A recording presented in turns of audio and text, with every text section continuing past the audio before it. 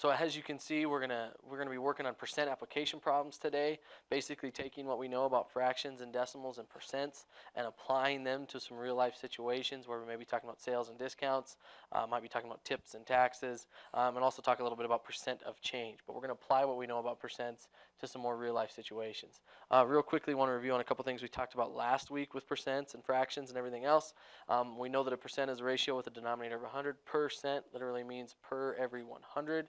So that'd be an important piece of information to understand. If we had 13%, that's 13 per every 100. And then more importantly from last week, that percent proportion that we've talked about, A is P percent of B as a proportion. The 100 is always on the bottom. Obviously, the percent is over that 100. And then you have to figure out which of those two numbers is the A and which one is the B. And you can set up a percent proportion to solve. And so you'll see something like that pretty similarly here close. But just wanted to review that and make sure we understand. Some new stuff. And you might have some background knowledge on this, but some things that we're going to look for in the notes and on the assignment today. First thing is percent of change. What I want to notice, a percent of change describes how much a quantity increases or decreases. We have an original amount, it changes, and we want to know what the percent of change was. If my grade went up, what was the percent of change? If a sale price or an item was on sale, what was the percent of change there? One thing you want to make sure you understand that it's always based on the original amount. Whatever that percent of change is the percent of the original. And so that will be very important when we set up our fraction down the road. Percent of increase obviously just means that the new amount is greater than the original, that new amount the original amount went up and became bigger, it increased. Percent of decrease then obviously would mean that the new amount is less than the original. Really, because percent of change is always about the original amount and based on the original amount, it's pretty straightforward for finding percent of change. To find the percent of change, it says the P percent equals the amount of increase or decrease over the original amount. The amount of increase or decrease over the original amount. So let me give you a real quick example before we do a word problem.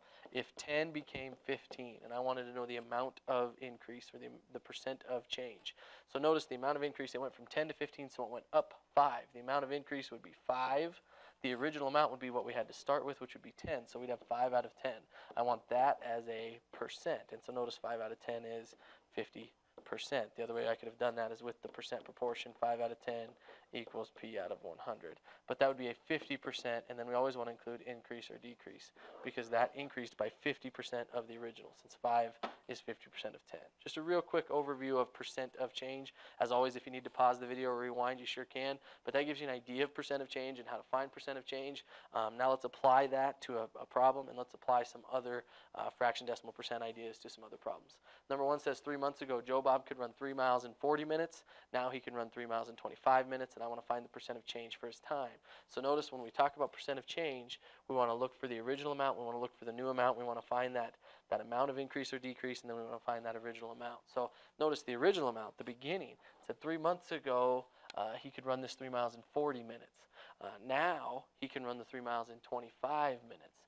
So to figure this out, remember, we always want to look at the amount of change over the original amount. The amount of change, well, the idea is 40 became 25. So what's that amount of change? The change is 15. And actually, to be precise, it's gone down 15. He shaved 15 minutes off his time. That's the amount of change over the original amount. Remember, it's always a percent of the original amount, so that original amount is 40. And I'd set my proportion up so that 15 over 40 equals P over 100. Obviously, some strategies definitely reduce the 15 over 40 if possible. Divide them both by 5, and I get 3/8 is what percent out of 100. And now I can use a percent proportion like I've set up here and use cross products. So we see that 8P equals 300 and divide both sides by 8 to figure out this percent. So notice 300 divided by 8. Just trying to do some quick division here to get this figured out. Remember, if I need to, I can always add a decimal and add a 0. In this case, that would give us 37.5%. And notice, because his time went down, this would be a decrease. What this means is his time is actually decreased by 37.5% of his original amount. So that's just a couple examples on percent of change. That's not the only way that we're going to do application problems here today. We're going to look at some other ways that we can also apply what we know about fractions and decimals and percents. So second question, it says the bill for your meal at Isabella's is $22. You leave a 15% tip. Sales tax is 6%. What is the total cost of your meal? By the way, if you're at Isabella's, I strongly recommend the Cajun pizza. It is delicious. You'll thank me later. Anyway, it costs $22. I want to figure out what the total cost of my meal is with a 15% tip and a 6% sales tax. One thing to keep in mind, what we always want to remember is if I'm looking for a total cost of a meal or something like that, I can't forget this $22 either. And so not only do I want 15% of the 22 and 6% of the 22, but I want that original 22. That original would be that 100%. So just 100% of the original equals $22. But not only do I want 100% for my original bill, but I also want to have 15% of that for the tip, and I want to have 6% of that for the sales tax. And so what I really want is 121% of my original bill, which was $22. I want the first 100% plus the sales tax and the tip. To figure this out a couple ways. First of all, like we talked about last week, of typically means to times. I could multiply these two numbers. If I changed 121% to 1.21 and multiplied these, that would be one way to approach this. Another way to remember is we could always look at our percent proportion. Since it's of $22, $22 would be our bottom number. We don't know what this original is, and that would be equal to 121 over 100. Up to you which way to work. Whichever works best for you works good for me. Notice you're going to end up doing some cross products with the proportion, or you could just multiply down here with some decimal multiplication, and that's the way that I'm going to opt for today. I'm just going to try to do some quick multiplication and see what this ends up being. As I add this up, I get $2,662. Wait, that doesn't seem right. Remember, don't forget to go back and count the decimal places. I have 2 decimal places in my factors, so I'm going to move my decimal 2 places to the left, and it looks like if we had a $22 ticket, we tipped for 15%, and we had a 6% sales tax, we'd have $26.62 total to pay. So just another application problem there where we're talking about sales tax and the tip. We also might see a discount or sale like this. Mr. Munger bought an awesome suit. Clearly that suit is awesome. Bought an awesome suit on sale for 20% off the original price of $180. What is the sale price? Some things to think about here. If we're looking at 20% off of the original price of $180, if the sales price is 20% off, well, I always want to think of what that new price would be. Well, the original price is $180. That's 100%. So if it's 20% off, we would want to subtract 20%, and what we're looking for is what's 80% of $180. We want 80% for that sales price. Again, you could multiply this, or you could set up a percent proportion. It's up to you.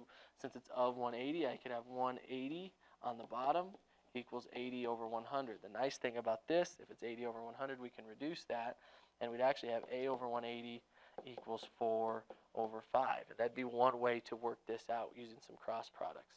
The other way to do it, like we just did, take 180 times 80%, but we'd have to change 80% to a decimal, and that'd be 0.8. In this case, I'm going to go ahead and use my cross products here, and I'm going to say that 5A equals 720. I've just used the cross products for my proportion. Last thing I need to do is divide on both sides by 5. So A is going to equal whatever 720 divided by 5 is. As I do my division, just remember this isn't the only way that you could do this. You could have opted to just do the decimal multiplication as well. Looks like the sales price, and since it's a price, I'm going to use a dollar sign, is going to end up being $144. That's the sale price. The original $180 suit, 20% off, and it's $144. The question, how much did he save? 2 ways to work this out. We could set up another proportion. If he saved, that's the discount, so that's the 20 out of 100. I could set up a proportion and solve it that way. The more obvious way, take the original cost, take the sale price, and then figure out how much he actually saved, which in this case would be $36. But again, just another example of percent application problem. One last, more difficult example maybe of how we might apply the percent proportion and everything else in a word problem situation. It says a group of diners at Pizza Hut left a 15% tip in the amount of $10.25. What was the cost of their meal when they got the bill? So notice this is a little trickier than the one we did earlier. It tells you that they left the 15% tip, and it actually tells you that the 15% tip was $10.25. That's what the tip was. Well, what the question asks is what's the cost of their total meal? What's the cost of their meal when they got the bill? And so again, a percent proportion is going to be handy here, but you got to be careful about what you set up. Obviously 15% tip, that gives you the percent out of 100. The question now is 1025 the total number, is 1025 the part? And if it was a tip, if it was a 15% tip, that number is going to actually go on top. And it would be 1025 over this bottom number that we don't know yet. 15 out of 100 equals 10.25 out of what? Setting up that proportion. Again, we can use cross products. The nice thing here, we'd have 15b equals 1,025 when I multiply by 100, and then I just need to divide both sides by 15. Little tricky on the division here. As I set this up, I want to make sure that 1,025 is inside the division bar here. I'm going to divide this, and I notice that 15 goes into 102 6 times, so that gives me a 90. And then I see that I have a 12, and I'll bring down the 5. And how many times does that go in? Well, that goes in 8 times, which gives us 120. Bring down the 5, add a decimal. How many times does 15 go into 50? Well, that's going to be 3. And now you're going to see this repeating pattern, 15 into 50, 3 again, and we'll end up being able to round, and we will say that this costs $68.33. So again, some quick examples on percent application problems, whether we're setting up a percent proportion given the tip, whether we're looking at discounts and sales. We've also taken a little look at finding a total cost, and then we also looked at percent of change. Remember, that was the most new information, was the idea of finding the percent of change based on the original amount. But a lot of different ways that we can apply what we know using fractions, decimals, and percents, and that's what your assignment's going to be all about today.